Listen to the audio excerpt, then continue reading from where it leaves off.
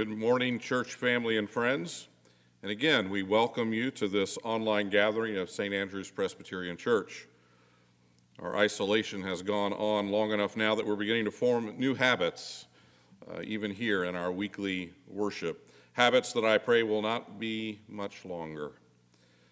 While we certainly wouldn't compare our situation with the Israelites in exile, I'm starting to have an appreciation for the Psalms that reflect a desire to be with God's people in his house once again. Indeed, how lovely is your dwelling place, O Lord of hosts. My soul longs, yes, faints for the courts of the Lord. No doubt you too are longing to be with your brothers and sisters again, even as your staff wants to see your faces, and all that are up here this morning would really desire to see your faces worshiping out there with us today. But we also recognize that this is in God's providence and in God's sovereign plan, and that he is working his perfect will out during these times and in these circumstances. And so for the time being, we will continue in these new habits. So if you haven't already, take a moment to download or print the worship guide so that you can better worship along today. And then again, there are two other resources that we'll point you to, as we have been doing now each week. First is a link that is available for a digital attendance form. So we would encourage you to fill that out, and feel free to use that also as a means of sharing prayer requests with the pastoral staff.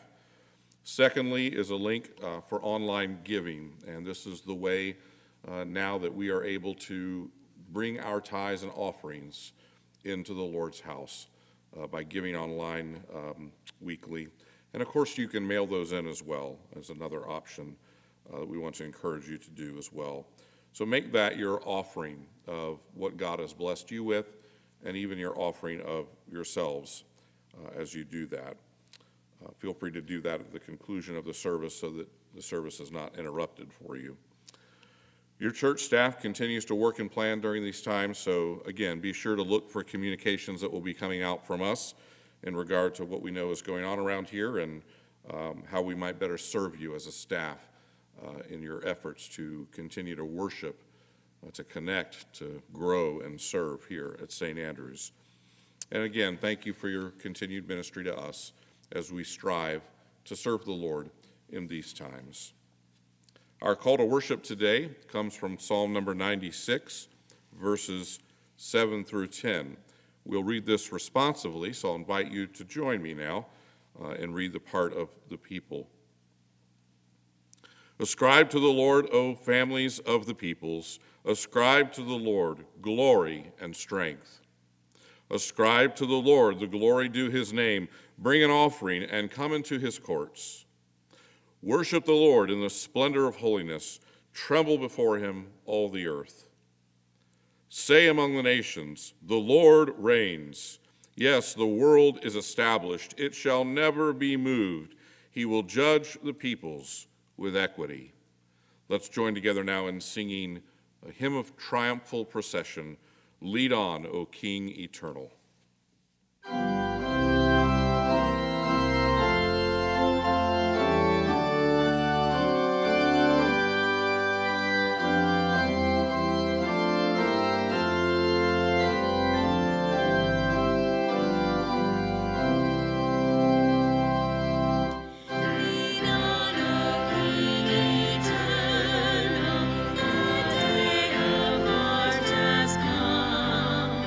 Henceforth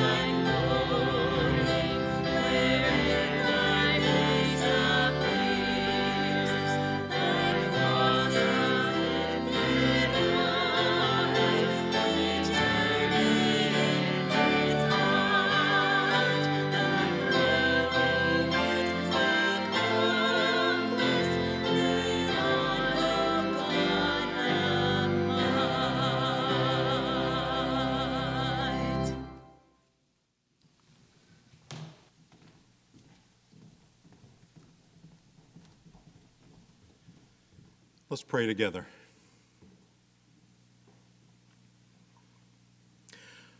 Well, Lord our God, we do profess that we know you to be the eternal King. And we are so grateful that you are not a king that rules with a cruel iron fist, but instead, you are one that rules lovingly, with all wisdom, with tenderness, and with grace. And so, Lord, today we give you all praise, and we ask that you yourself would bless this time of worship, and we pray this in Jesus' name. Amen. Well, many churches down through the centuries have much in common in terms of what we believe. And right now in our country, certainly, churches that believe the Word of God have so much in common in terms of our common experience. But the thing that binds us is our knowing the true and the living God.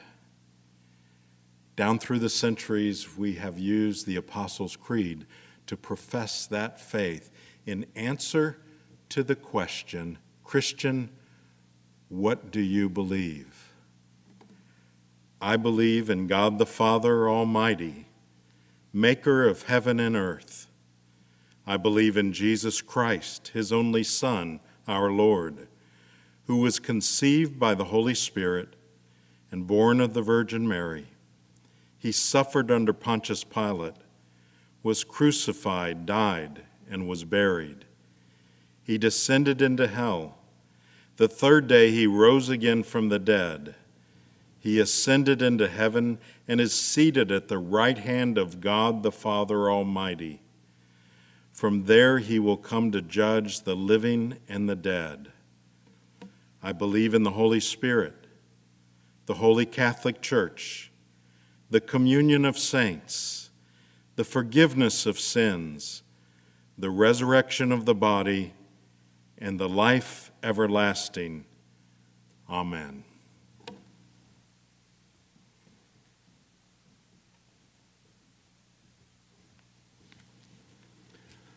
Let us go to the Lord in prayer together.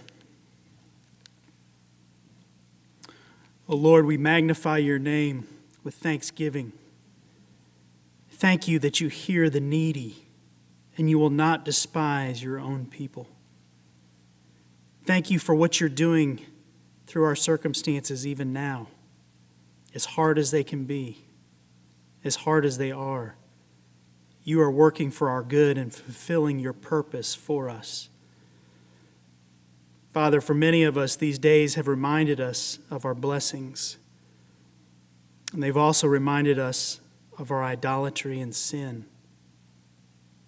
But even for this, we praise you, for you say in your word, good and upright is the Lord. Therefore, he instructs sinners in the way. Father, we do confess our sins to you. For the times we have been frustrated and angry with you, for the idols we've relied upon and inquired of rather than you, for the times in which we've acted as though we were self-sufficient and independent, and for the times we've been anxious but didn't pray. Forgive us, O Lord. We turn to you, Father, in the abundance of your steadfast love. Would you answer us in your saving faithfulness according to the abundance of your mercy? Build your church, Lord Jesus. We know the gates of hell shall not prevail against it.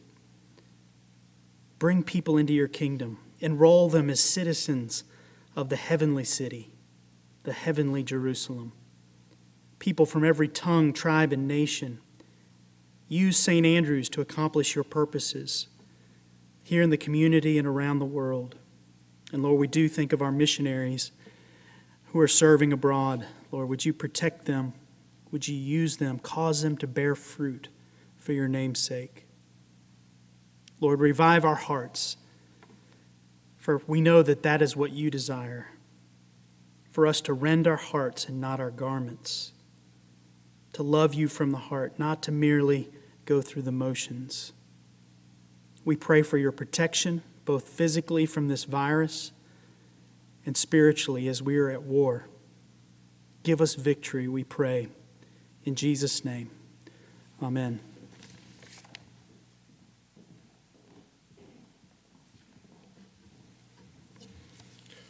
Let's join now together in a hymn of confession, a favorite of the churches throughout many centuries. Fairest Lord Jesus, ruler of all nature, Son of God and Son of man, thee will I cherish, thee will I honor, thou my soul's glory, joy, and crown.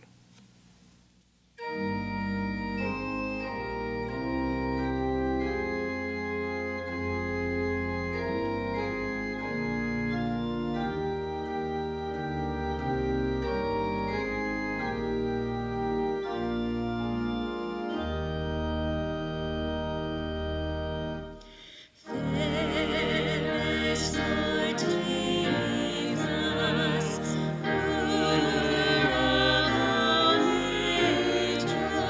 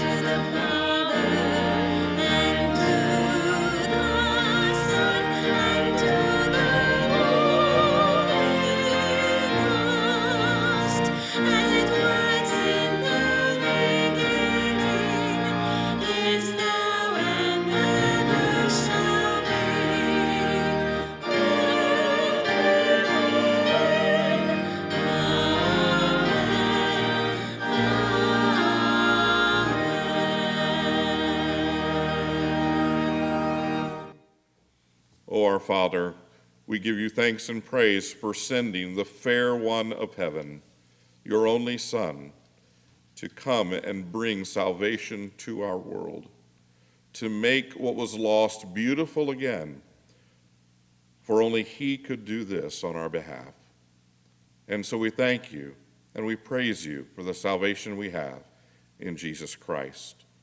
In response to this greatest of all gifts, take now our tithes and offerings and our lives and use them for this beautiful one's kingdom. We ask in his name. Amen.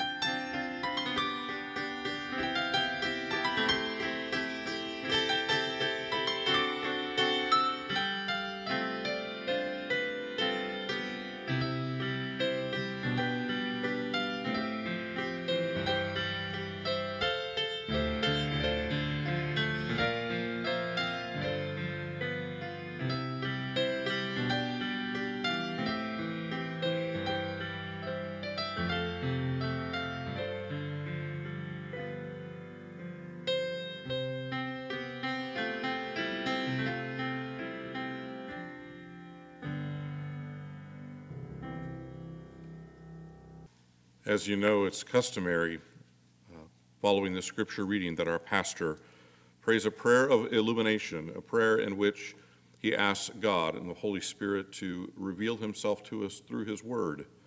But we too now have an opportunity to join in a corporate prayer of illumination, asking the Holy Spirit, asking the Lord to speak to us as we receive the food of his holy word. Let's pray together in song.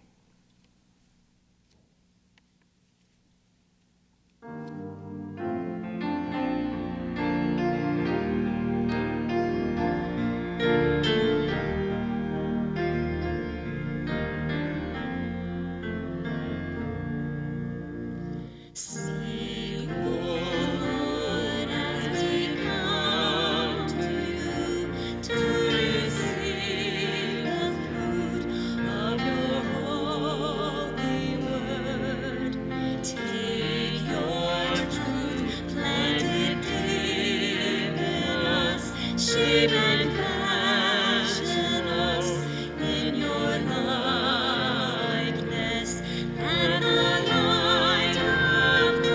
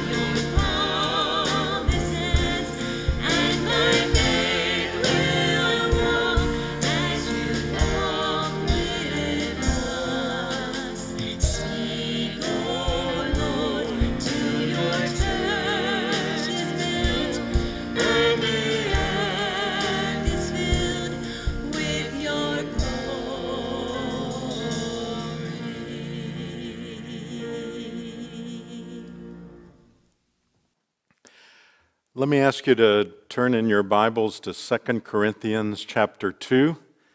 2 Corinthians 2. And while you're turning there, I have had the high privilege, and I do consider it a high privilege, of preaching at a number of ordinations of those going into the ministry throughout my ministry. And I just consider that an enormous privilege. And I've never, either on Sundays or at those kinds of things, I've never preached the exact same message twice. I always rework a message, update it, redo things in every single message. But this passage that we have before us today is one that I have used several times at the ordination services when I've been asked to preach. And the reason is that in this passage, what we see is Paul addressing something that is perhaps a temptation, perhaps a tendency for those in ministry, not just pastors, but all of us as believers, and that is a tendency toward a feeling of self-sufficiency. And a couple of things. One would be too high of a view of our own ability, or too low of a view of how much we need God. So I want you to keep that in mind as I read this passage. We're going to pick up with verse 12 of 2 Corinthians 2.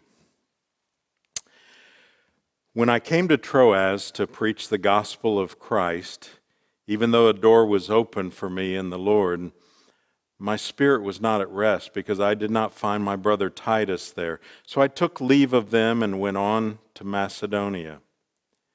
But thanks be to God, who in Christ always leads us in triumphal procession, and through us spreads the fragrance of the knowledge of Him everywhere. For we are the aroma of Christ to God among those who are being saved and among those who are perishing. To one a fragrance from death to death, to the other a fragrance from life to life. Who is sufficient for these things?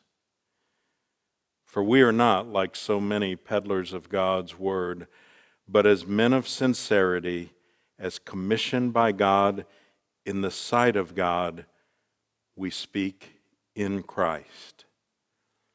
This is the word of the Lord. Thanks be to God. Let's bow together. Lord, we thank you again that your word is truth. And because of that, we can trust it. And because it's from you, we know that it applies to us because you know us better than we know ourselves. And so help us as we look at this passage. Will you cause your Spirit to be our teacher and give us hearts submissive to you and minds submissive to your will?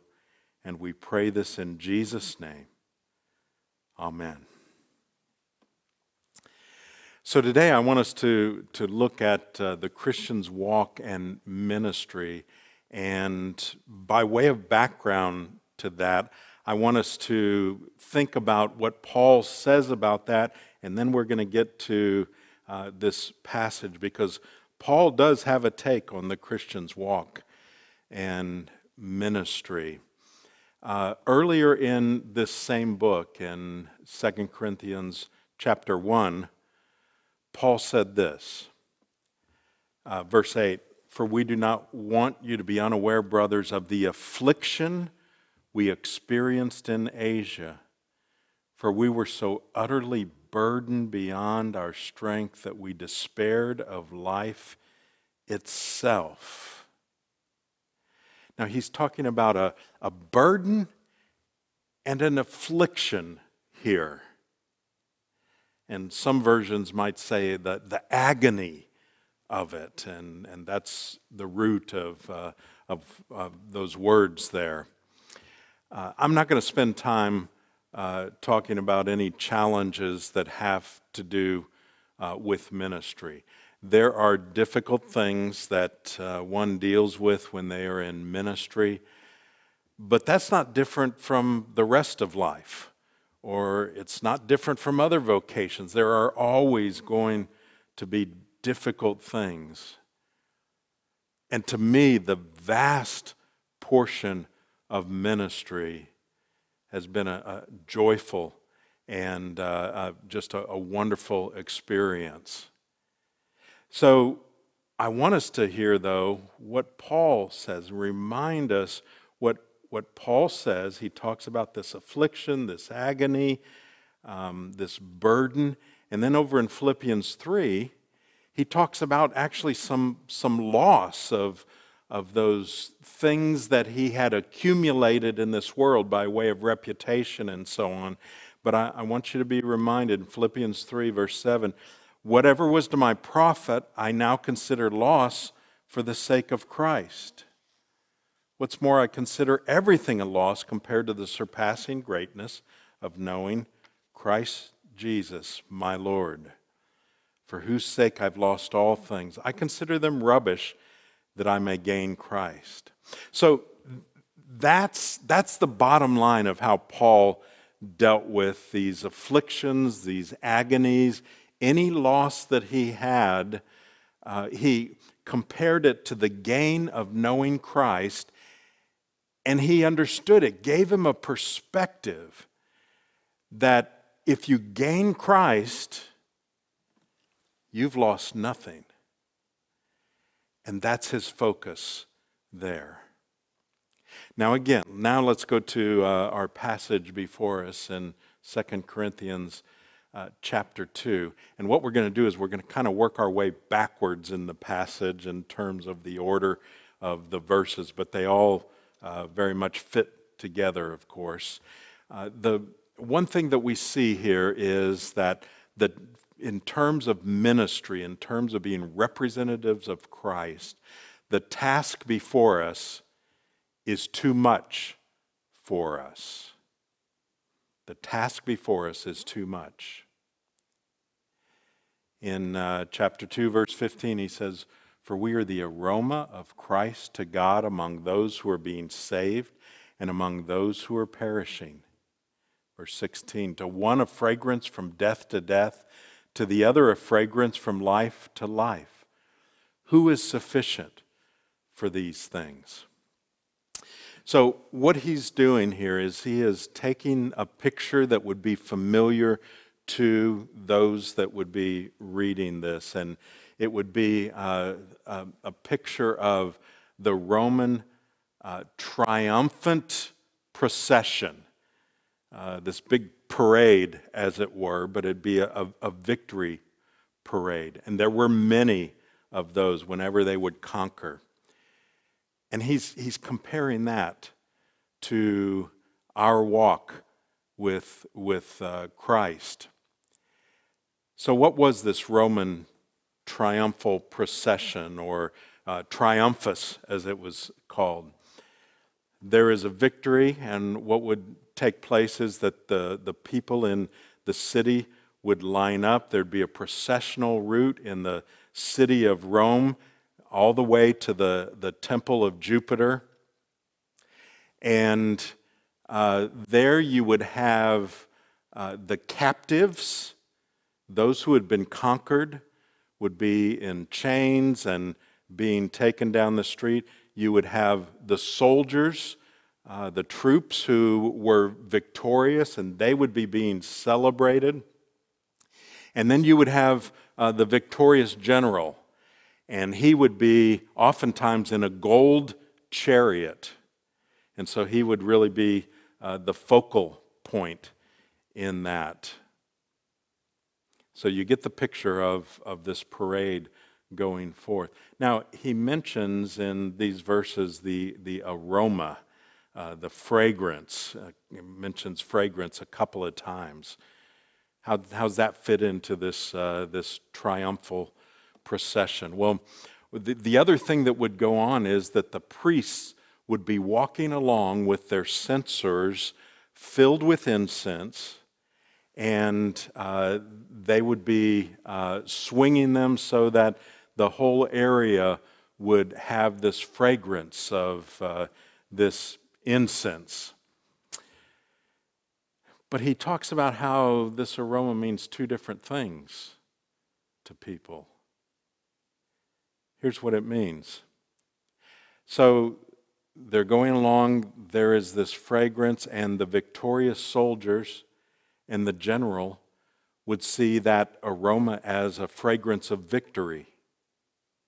But at the very same time, the captives who were on their way to the arena and likely death would see that, would smell that same aroma, and to them it would be the fragrance of death. Same aroma, but with two very different meanings. So Paul is saying this, when we share the gospel, for those who trust in Christ, we share the gospel with them, and we're the fragrance of life. It's a very positive and very wonderful thing.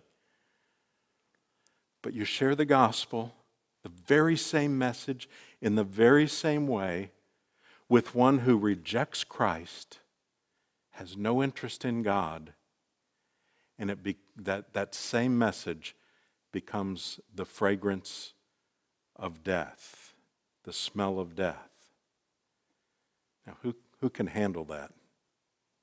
Who's up to that?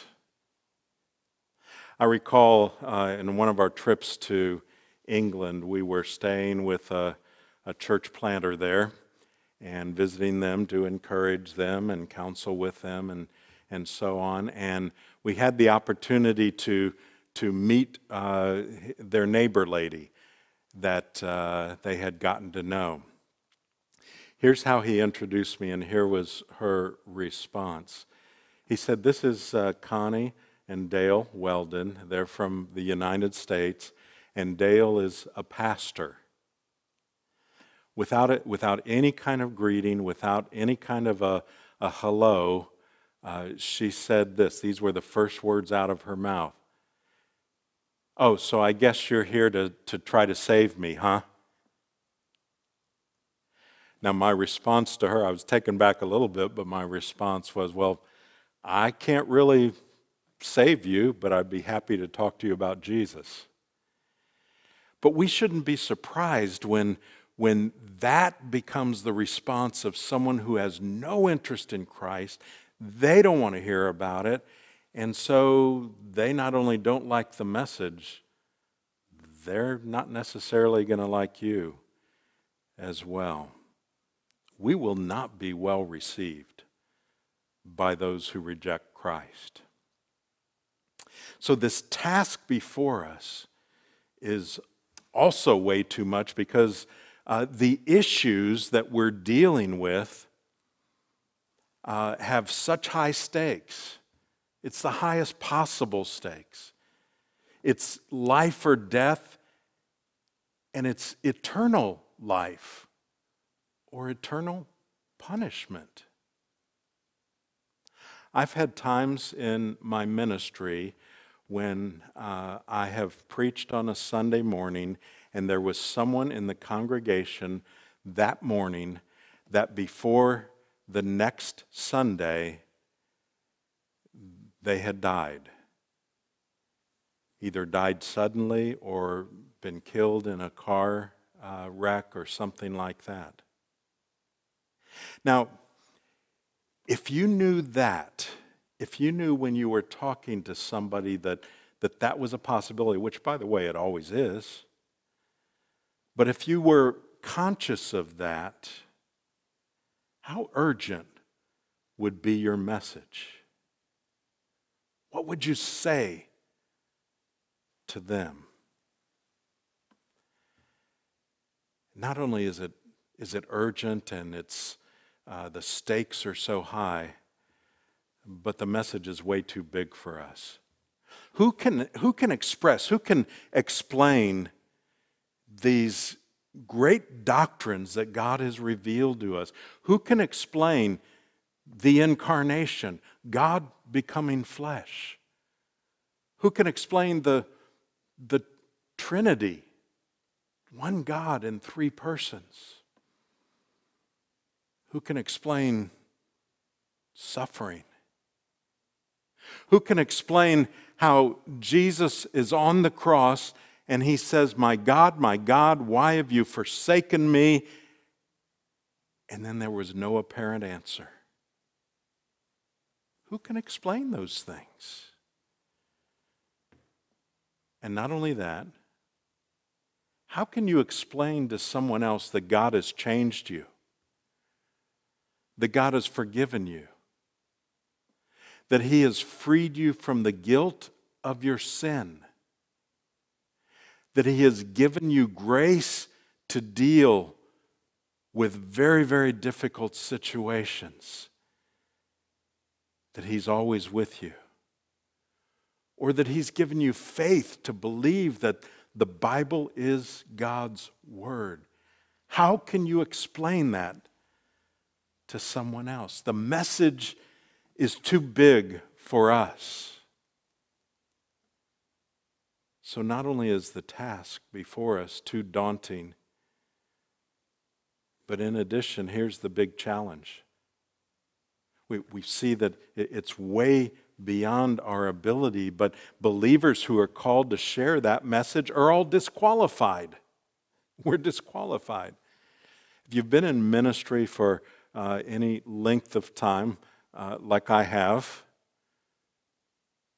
I've known a number of pastors who have fallen into sin.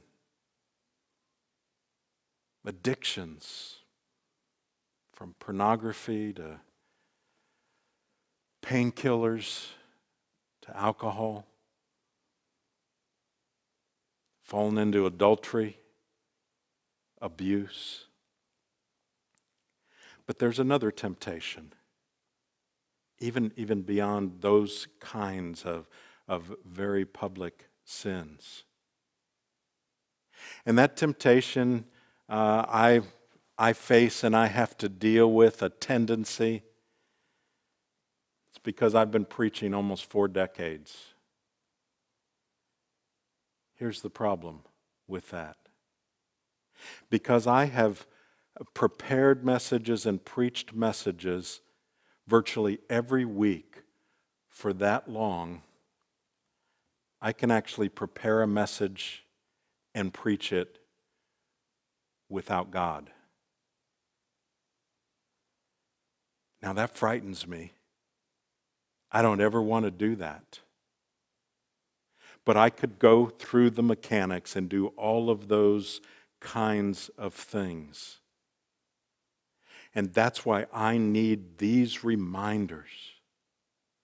That when there's too much of me, it doesn't leave room for Him to be glorified. I know a pastor in Pakistan that I stayed with him and his family when I was over there. And he is a Pakistani. And he was asked to come to a church planting conference here in the United States that was taking place. And he told me this story of what took place. He said all these young, attractive, intelligent pastors stood up and they talked about all the great things that were going on in their church and the innovations that they had done and how fast their church was growing and that kind of thing. And then he got up, and I do believe he's got the gift of a prophetic voice.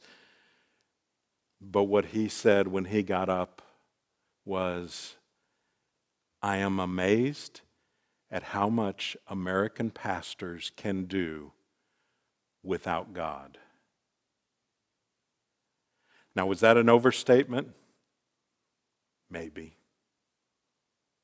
But it's a reminder that we all have to be reminded of and learn again and again. And the lesson is this: I can't do those things, but He can. I can't. It's too big for me. It's too vast for me. Too much at stake for me. But He can. Paul had a way of saying that, and you know this series is called Sufficient. Well, it was based on this and other passages, but we'll get to 2 Corinthians 12 later. But here's how he put it. He said in verse 9, "My grace is sufficient for you." He said to me, "My grace is sufficient for you, for my power is made perfect in weakness." And then he says, "Therefore I'll boast all the more gladly about my weaknesses, so that Christ's power may rest on me. For when I am weak, then I am strong." Not his own sufficiency, but that of Christ. And that leads us to the second major thing we see here. Paul felt weak. He still ministered because there is another sufficiency, and it's Christ. There is another competency, and it comes from Christ. So back in verse 14 of 2 Corinthians 2. "But thanks be to God who always leads us in triumphal procession in Christ, and through us spreads everywhere the fragrance of the knowledge of Him." So here we are back at the triumphal procession.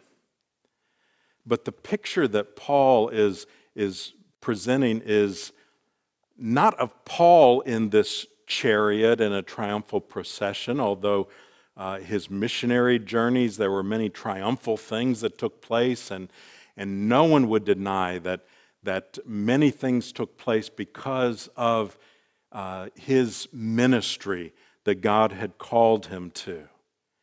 But that's not the picture he's giving. He's not the one in the chariot, but Christ is.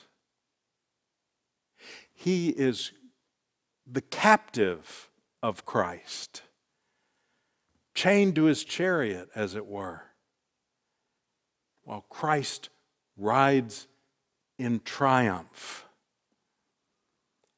And that must be the picture that we have of our ministry, our walk with Christ, as we labor in the kingdom. I have many times used the account of Jim Elliot, who was a missionary to the Auca Indians, and he was martyred when he was trying to reach them. And his story has been told and retold. If you're part of our congregation, you've heard me talk about Jim Elliot and many of the quotes that he made, his journals and all of those kinds of things. And many have been inspired in the ministry and to go to the mission field because of Jim Elliot and his brief ministry. But most of us have never heard of Bert Elliot. Bert was Jim Elliot's brother. Bert and his wife Colleen ministered in Peru from 1949 until his death in 2012. Now, during that time, he and his wife planted some 170 churches. He never thought about retirement. He was always available for the people that God had called him to. But most have never even heard his name. In reflecting about his brother, Bert said this: Jim and I both served Christ, but differently. Jim was a great meteor streaking through the sky. Now, Bert didn't go on to describe his ministry, but Randy Alcorn in an article did. He said this: unlike his brother Jim, the shooting star, Bert was a faint star that rose night after night, faithfully crossing the same path in the sky to God's glory. You get it? We wouldn't have known his name, but he, like that faint star that nobody is in awe of, nobody even maybe notices, he brought God glory throughout his ministry. Here's the point. We don't need to be a meteor streaking across the sky. Be content with where God calls us, and if that is to be a faint star in the night sky crossing the same path every night, if that's what He calls us to, then be content in that, because that too is for God's glory. And rejoice that He can use us. And even in that, we are a part of that triumphal procession. That must be the picture as we labor in the kingdom. We must resist the temptation to think that we can crawl into the chariot with Christ and share His glory, share His accolades. If there is a victory, if there is any competency, it is His. Who is sufficient for such a task? He is. Christ is.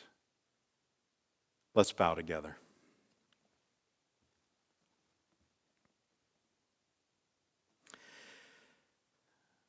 So, Lord, as we bow, will You give us that very real sense that when we are overwhelmed by what You have called us to do, overwhelmed by whatever difficulty we have in our life, whatever challenge, whatever glorious thing, that the answer is, I can't, but He can. I can't, but Christ in me can. We thank You for that. In the precious name of Jesus, amen. As we respond to God's word, let's sing together, "Lift High the Name of Jesus."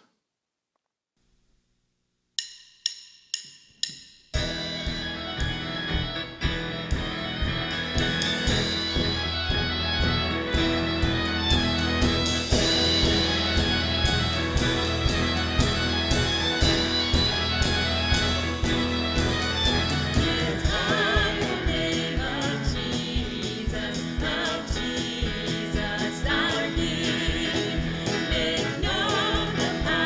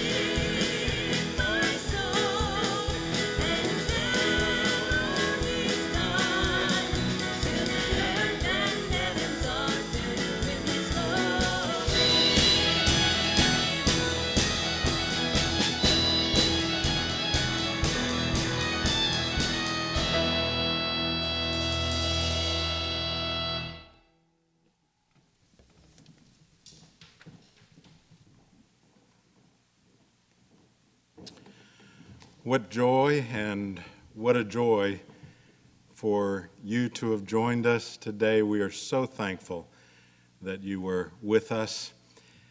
Remember, this is temporary. We will be back together again. And so, children of the living God, will you reach out and receive the Lord's benediction? Peace to the brothers and love with faith from God the Father and the Lord Jesus Christ. Grace to all who love our Lord Jesus Christ with an undying love. And God's people said, Amen.